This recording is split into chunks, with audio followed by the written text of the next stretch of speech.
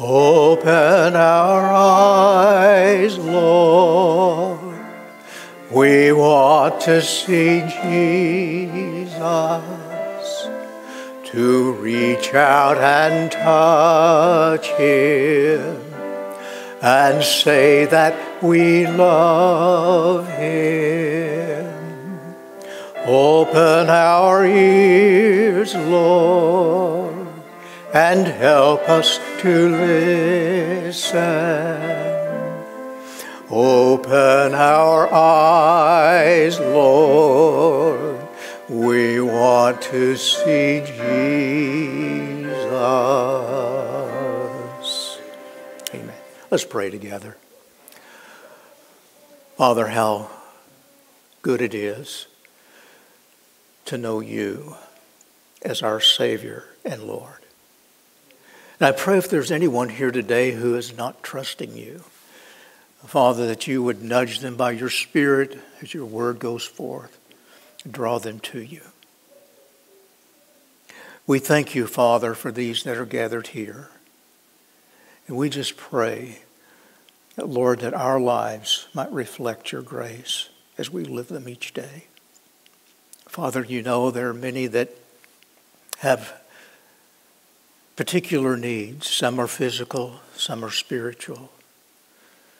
Father, we pray that You would minister to those needs. And we thank You for it in Christ's name. Amen. Amen. Let's share together from God's Word this morning. I'm going to be sharing from an Old Testament passage on a question that I think that we need to think about for ourselves. Are you a good steward? Are you a good steward? Some of you may say, well, I didn't know I was a steward. You know, a lot of places, you know, they select, quote, stewards, but did you know that all of us are really stewards? Stewards. What is a good steward? Well, in the Bible, a steward is someone who manages and uses God's gifts in a responsible way. Stewardship is about being grateful and generous with these gifts and recognizing that everything we have comes from God. Wikipedia offers this description of stewardship, and I think it's a pretty fair one. Stewardship is utilizing and managing all resources God provides for the glory of God and the betterment of His creation. To be honest with you, I was sort of surprised that Wikipedia even had that down. It went on to write, the central essence of biblical worldview stewardship is managing everything God brings into the believer's life in a manner that honors God and impacts eternity. In 1 Chronicles, which we're going to be sharing from, in particular chapter 29, but I want us to lead up to that, we find the account of the plans that David had in mind for building the Old Testament temple. And I think it really offers to us a good example of stewardship. David tells us in the 28th chapter that the Holy Spirit put into the heart and mind of his heart and mind for the plans and construction of the temple, the work serving in the temple, and for all the articles that were to be used in the service. Now, David's God-given vision to build this magnificent structure for the worship of the Lord God. Listen to what he says. King David rose to his feet and said, listen to me, my fellow Israelites, my people. I had it in my heart to build a house as a place of rest for the ark of the covenant of the Lord, for the footstool of our God, and I made plans to build it. And just so that everybody is on the same page, the ark, of course, was where the ark was placed. It had the Ten Commandments in it and some other articles we read about in the New Testament book of Hebrews. And that ark was placed in the temple, in the old tabernacle, which was a tent structure that God had prescribed during the time of Moses, and they placed it in what they called the most holy place. And that place where the ark was, one day out of a year, the high priest would go in and he would sprinkle blood of a sacrifice on that altar for an atonement, that is to make an offering for the sins of the people.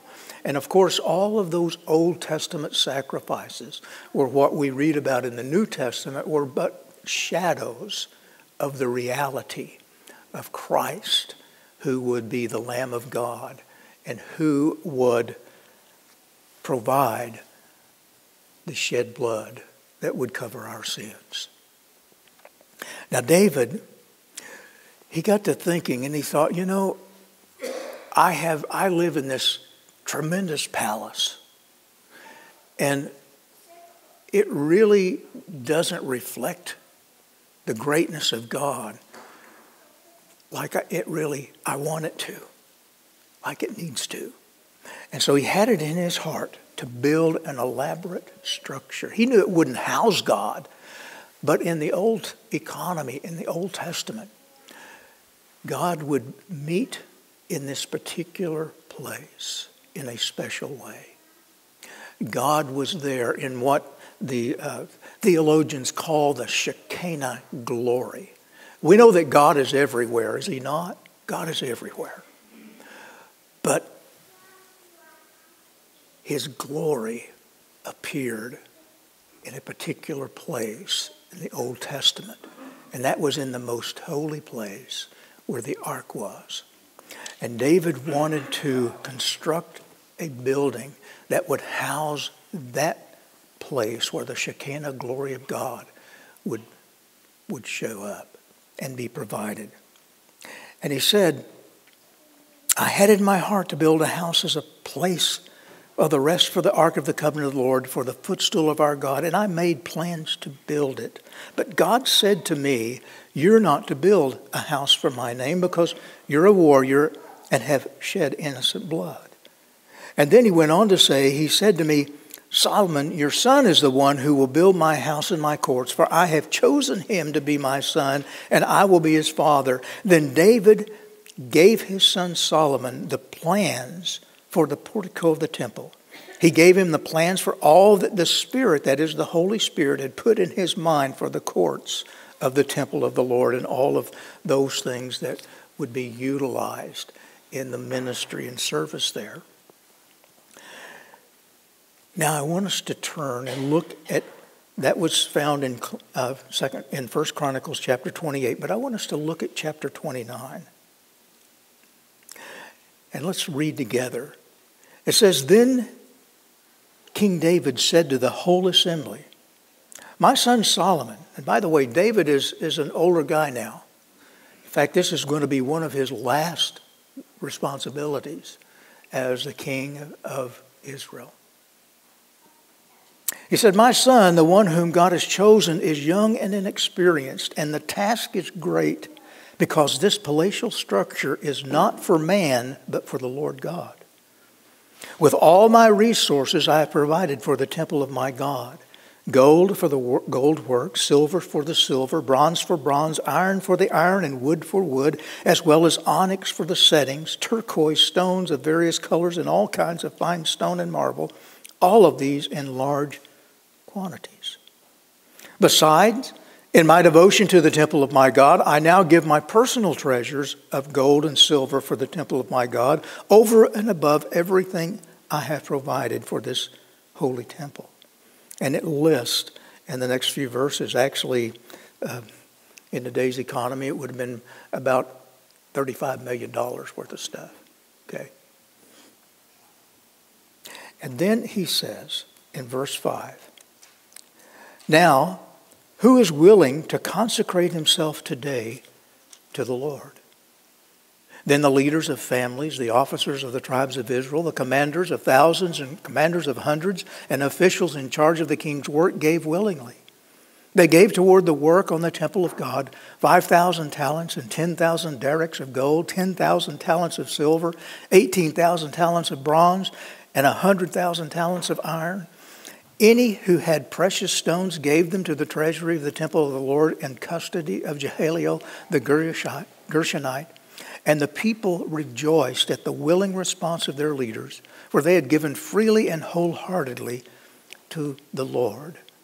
David the king also rejoiced greatly. And David praised the Lord in the presence of the whole assembly, saying, Praise be to you, O Lord, God of our father Israel, from everlasting to everlasting. Yours, O Lord, is the greatness and the power and the glory and the majesty and the splendor, for everything in heaven and earth is yours. Yours, O Lord, is the kingdom. You are exalted as head over all. Wealth and honor come from you. You are the ruler of all things. In your hands are strength and power to exalt and to give strength to all. Now, our God, we give you thanks and praise your glorious name. But who am I? And who are my people that we should be able to give as generously as this? Everything comes from you. And we have given you only what comes from your hand. We're aliens and strangers in your sight, as were all our forefathers. Our days on earth are like a shadow without hope. Our Lord, our God. As for all this abundance that we have provided for building you a temple for your holy name, it comes from your hand, and all of it belongs to you. I know, my God, that you test the heart and are pleased with integrity. All these things have I given willingly with honest intent. And now I have seen with joy how willing your people are who have given to you. O Lord, God of fathers Abraham, Isaac, and Israel, keep this desire in the hearts of your people forever, and keep their hearts loyal to you. And give my son Solomon the wholehearted devotion to keep your commandment, requirements, and decrees, and to do everything to build the palatial structure for which I have provided. Then David said to the whole assembly, Praise the Lord your God. So they all praised the Lord, the God of their fathers. They bowed low and fell prostrate before the Lord and the king. Notice that David says in the very first verse, the task is great. The task is great. Now, while we're thinking about this, you're thinking, well, Pastor, I'm not sure how the fact of this Old Testament temple, how does that have a relationship to us? You know where the temple of God is today? Your body is the temple of the Lord if you're a Christian. The Holy Spirit resides there. And did you know the Bible also says that the church is the temple of the Lord? And so I think we can draw this kind of relationship. But the task is great. It is great because it is a palatial structure. It is called here, a palatial structure that will require numerous resources, skills, and helpers. That was true in the construction of the temple, the Old Testament temple, but it is also true in the construction of God's temple today, His people. It requires resources, skills, and helpers. But it is also great because it is not for man, but for the Lord God. You see, we're not, God's people, the church of the living God, isn't building something for themselves. It's building something for God. It's building something that would honor Him, that would glorify Him. I want you to notice these things in David's appeal for the people to share in this effort of building the temple. First of all, his appeal was, now who is willing? In other words, it's voluntary. It's voluntary. But it also required devotion because he says in verse 5, willing to consecrate. Consecrate. That consecration means there's devotion. There's consistency involved in consecrating something, devoting something to the Lord. But you know, it's interesting because he didn't say consecrate your stuff, but He made this appeal personal. Who is willing to consecrate himself?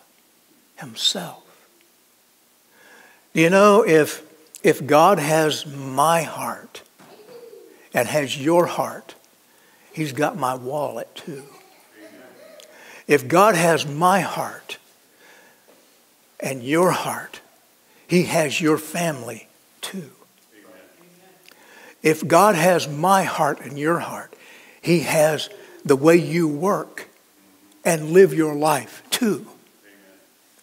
That is a consecration of ourselves to God. But notice this appeal is very focused.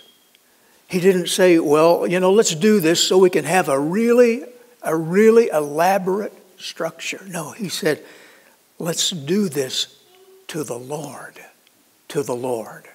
We're really blessed to have a nice facility here to worship the Lord, aren't we? Yes, we're very fortunate to have that. But let me tell you something.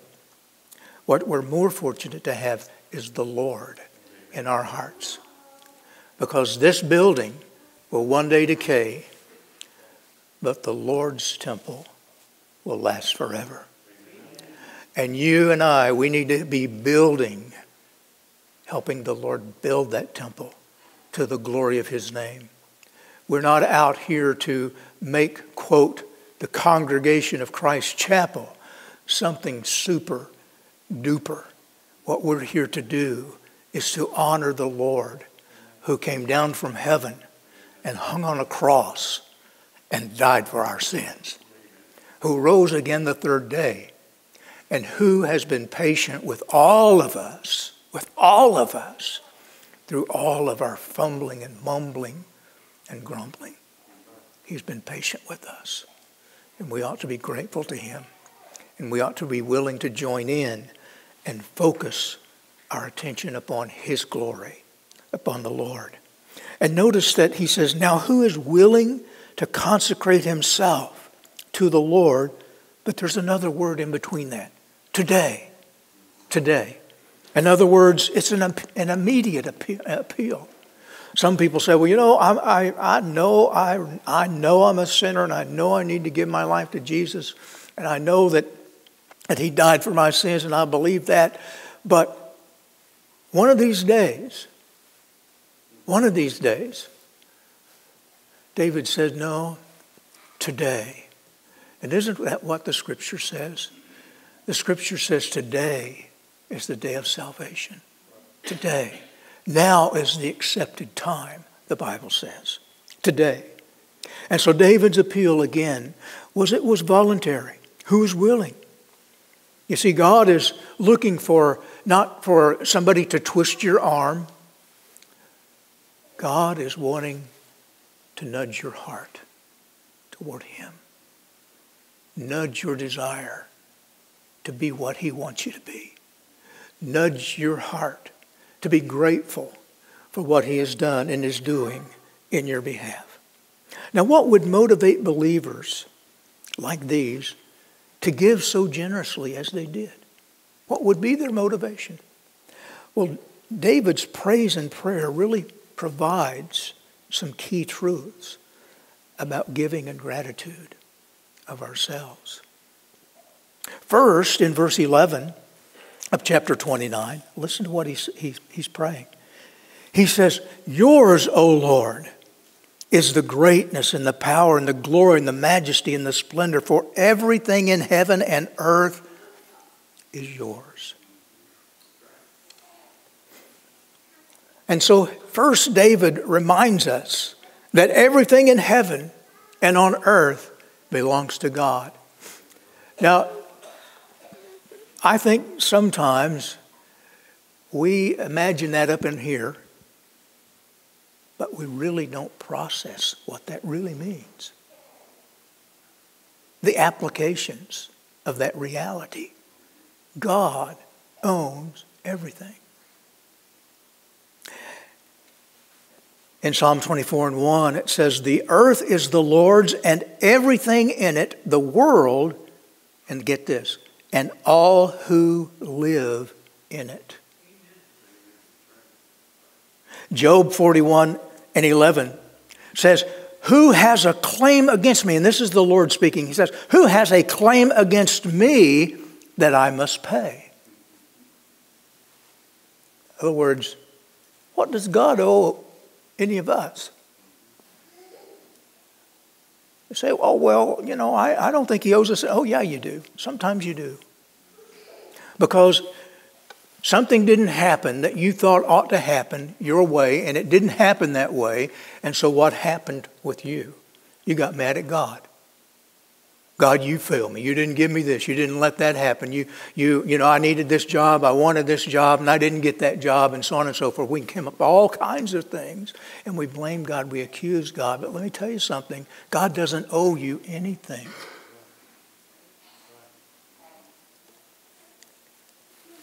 Because he owns you. Everything under the sun belongs to me, God says in Job 41:11. Then in Colossians 1:16, the Apostle Paul reminds the Colossian church about the Lord Jesus. He said, for in him all things were created, things in heaven and on earth, visible and invisible. All things have been created through him and for him. For him. Not for me, not for you, for him. Another motivation for good stewardship. A second thing is mentioned in verse 12. We're told that wealth and honor come from hard work. A lucky streak? No, wealth and honor come from God. Everything comes from you, verses 14 through 16 says, everything comes from you, and we have given you only what comes from your hand. As I was preparing this message, I came across, I think, a tremendous illustration that brings it home to all of us. I think all of us, especially if you're a parent, you can get this. Dr. Tony Evans really provides us a good illustration. And I quote, he said, when my children were young, there were times when they would ask for money so they could help buy me a birthday present. You ever had that experience?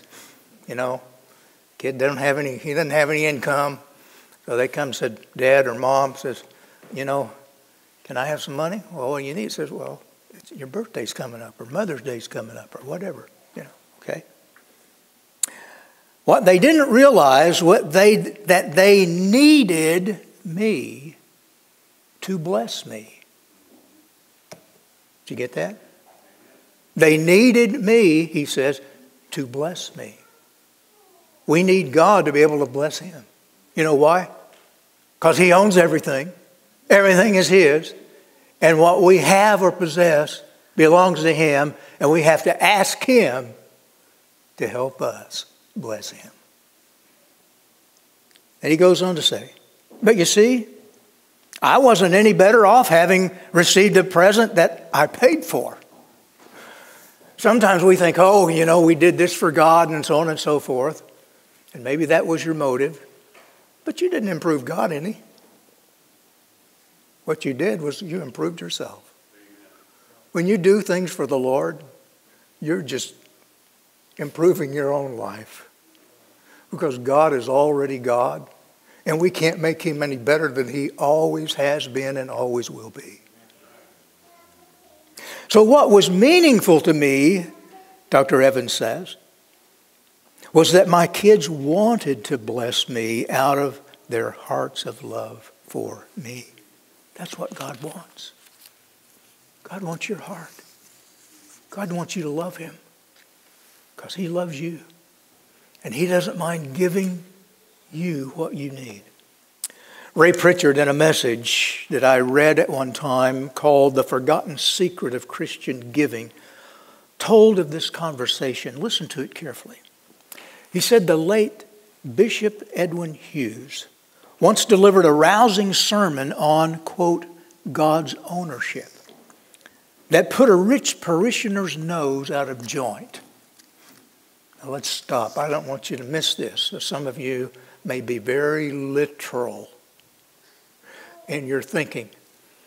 But if you could imagine somebody punching you in the nose and putting you out of joint, in other words, that would not be a pleasant experience, right? It wouldn't for me. But this message on God's ownership put this very wealthy parishioner's nose out of joint. In other words, he didn't like it. And so this wealthy man took Bishop out for lunch. And he took him to his home, and he walked him through his elaborate gardens, woodlands, and farm. And then he asked this.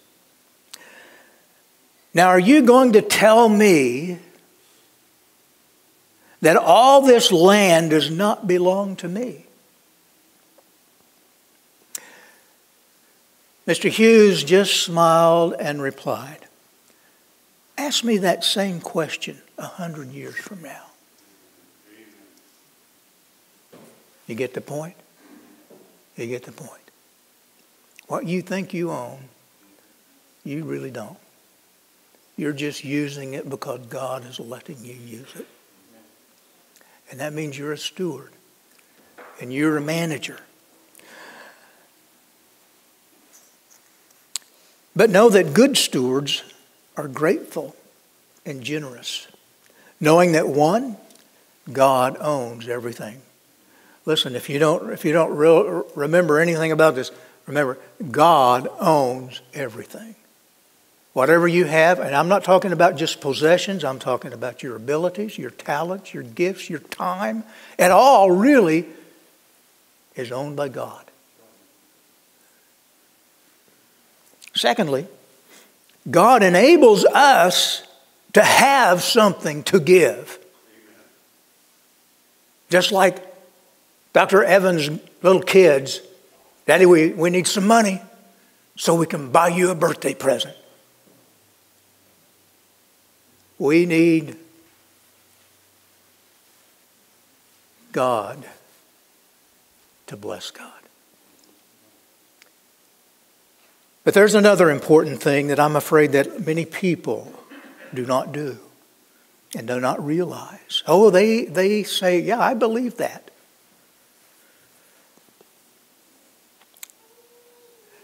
God can be trusted to care for us as we seek first His kingdom and His righteousness. Didn't Jesus say, seek ye first the kingdom of God and His righteousness, and all of these things, everything we need, will be added to you? But a lot of people don't believe that. That's why they don't give what they could give to the church. And giving to the church is not simply giving to the church, it's giving to the Lord so His ministry can be done.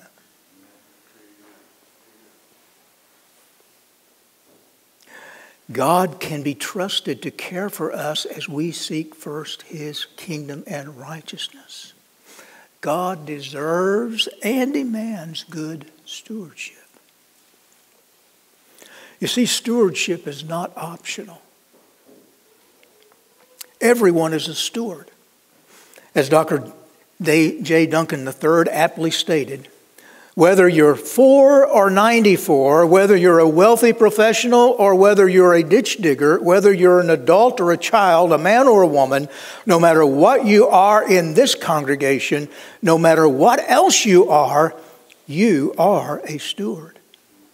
And your life, now listen to this, your life is either oriented in serving the true God as a steward, or it is oriented towards serving a false god that you have set up in your heart, whatever it is, whoever it is.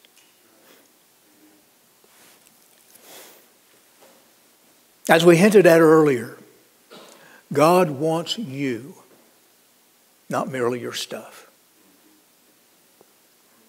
He wants you to consecrate yourself, to give yourself. Not because a preacher begs you to or a congregation begs you to, but because that's what good stewards do. They know God owns everything, And they know that everything they have, God has given to them and is responsible to manage them to His glory and to the good of His creation. He wants you not only to consecrate yourself, He wants you to do so willfully, wholeheartedly, gratefully, and joyfully. He wants more than the money in your possession. Christ wants your life. He wants you assisting in the ministries of the local church and sharing in other personal endeavors. Romans 12, 1 and 2. If you've never memorized any scriptures, memorize those scriptures. Romans 12, 1 and 2. It's so important that we become living sacrifices that are holy and acceptable unto God, which is our reasonable service or worship. Not being conformed to this world, but being transformed by the renewing of our minds. Romans 12, 1 and 2. Learn it. Put it into practice. Now Paul, and I want to close with Paul's guidelines for giving. He wrote to the Corinthian church at least 3 times, and the Holy Spirit inspired 2 of those letters to be placed in the Bible. 1 Corinthians chapter 16 and verse 2. Paul says this, "Now about the collection for the Lord's people, do what I told the Galatian churches to do." In other words, he is saying, this is a principle of giving. I've told this other congregation this already, and I'm sharing it with you. On the first day of every week, each one of you should set aside a sum of money in keeping with your income. Okay, let's break that down. Number 1, each one of you, in other words, he doesn't say, well, some of you. He says each one of you. Who's he talking to? He's talking to the Corinthian church. He's talking to the people of the church. He says, each one of you should set aside a sum of money. Okay, so that's personal giving. It is planned giving. It is persistent giving. And it is giving in keeping with your potential. What you can give. You see, all of us can't give the same amount. You know why? Because we don't all have the same amount. God hasn't given all of us the same amount. But in keeping with our income. You remember when Jesus was standing and watching people throw in offerings into the treasury. And there was a lot of wealthy people who came by and they were tossing in a lot of money. And there was a widow. And all she had was a couple of cents. And it was just a meager, really, she didn't say, well, you know, I'm going to wait till I have more. No, she came and she put in what she had. And you know what Jesus said? Oh, now, compared to what everybody else was throwing in cash money, there was no comparison. But to Jesus, she had put in more than everybody else. You know why? Because she sacrificed. Romans 12 and 1.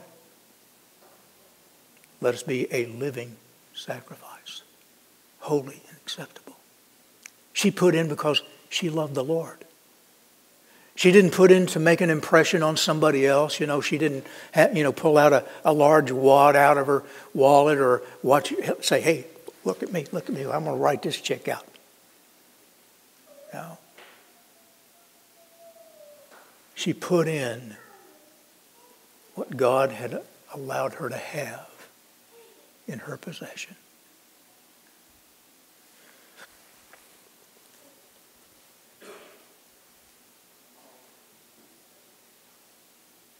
I remember hearing a story about a man that he was really almost impoverished, needed a job, and so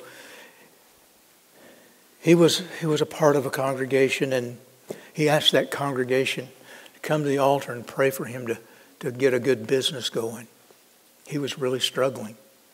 And God answered those prayers, and his business began to grow. And I mean, he was tithing. He was really tithing, giving and going above his tithe and giving. And his business continued to grow and to grow and to grow until finally he said, "Preacher," got the preacher off the side, says, "Man," I just can't afford to give anymore. In other words, he was given so much, and he was making much more. He had a lot more to give. His business was doing so well. He says, "Preacher," he said, would you pray with me about this?" The preacher said, "Yeah." So they knelt down at the altar. And the preacher said, "Lord, Brother so-and-so here, he says he's making too much money that he can't cheerfully give his portion to you anymore. So Lord, would you reduce his business so that he's comfortable in giving like he used to be?" He said, "Wait a minute, preacher, not that." Listen, folks, what's your potential? What's your potential? A lot of times when we think, for example, and it's not just this congregation, but other congregations as well, we think, well, is the church going to pay for that? You know who the church is? You're it. A lot of times we say, well, is the government going to pay for that? You know who the government is? You know where they get their money? You're it.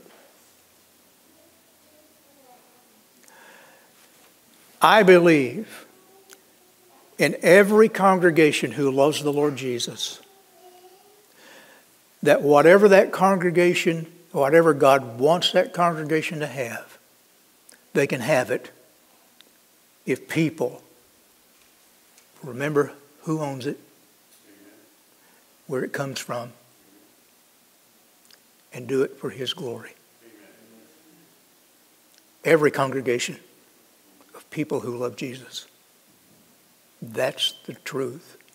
But we have to trust Him, don't we? Say, oh, I can't afford it. I can't afford it. Listen, folks, He'll give it to you. But you've got to give Him your heart. You've got to give Him your heart. You've got to want to. You've got to desire. You can come say, Lord, you know, I'm struggling. He says, yeah, I know that. But I'm here to help you. And He will. He does. He does.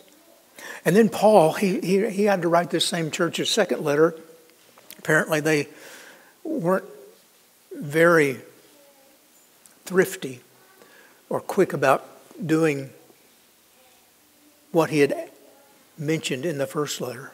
And so in 2 Corinthians chapter 9, verses 6 through 8, he said this, Remember this, whoever sows sparingly will also reap sparingly, and whoever sows generously will also reap generously.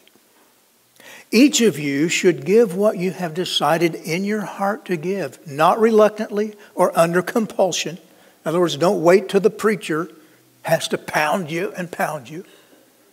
For God loves a cheerful giver.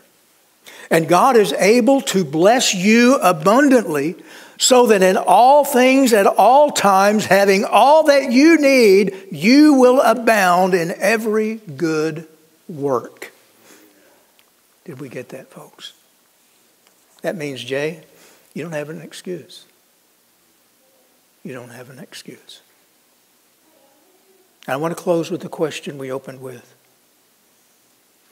Having listened to God's word, having understood it, are you a good steward? Are you a good steward? Let's pray. Heavenly Father, as we bow before you today, Father, Lord, help us. Help us to have the desire to honor you, to glorify you. And Lord, we know that your glory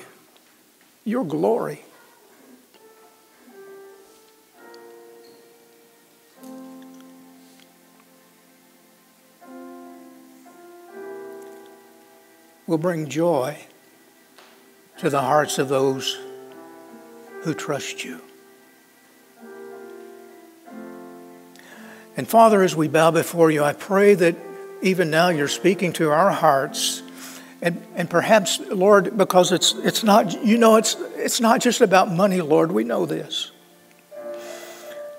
But what about our time? That belongs to you too. What about our abilities, our talents, our gifts?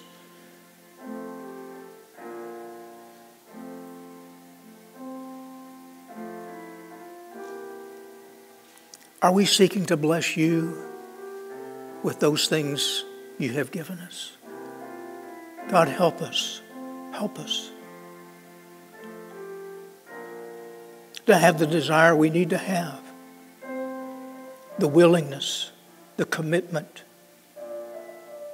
the constancy. And Father, I ask this in your name. Amen.